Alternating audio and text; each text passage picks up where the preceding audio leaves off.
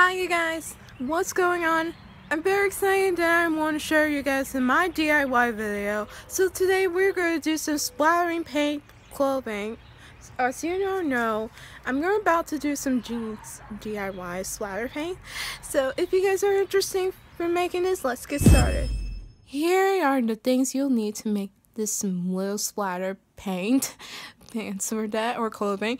You'll need old jeans, acrylic paint, a paintbrush to splat it, and lastly a plastic bag, or you could use a cardboard.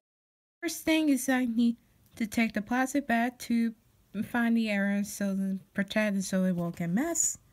Next is I'm taking the old pair of jeans and lay a flat the surface on the plastic bag. Then take the acrylic paint on the finger and just splat it what you like. And you can use a paintbrush if you like, and just same thing to do that.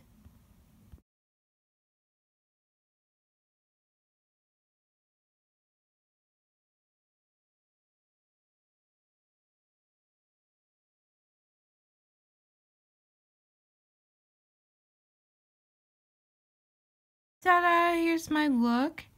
Now, once it's completely done, you want to find something in a dry area and let it sit for about 72 hours.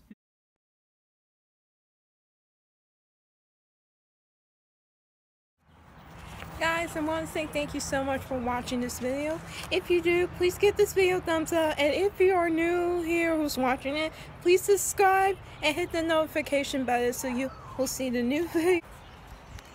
As you guys already may know, I found this online.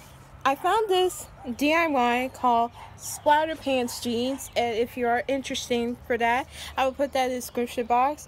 And it's ilovetoCreate.com, so you'll see other DIY clothing as well. So please go check it out, and don't forget to follow me on my social media in the description box and on my channel.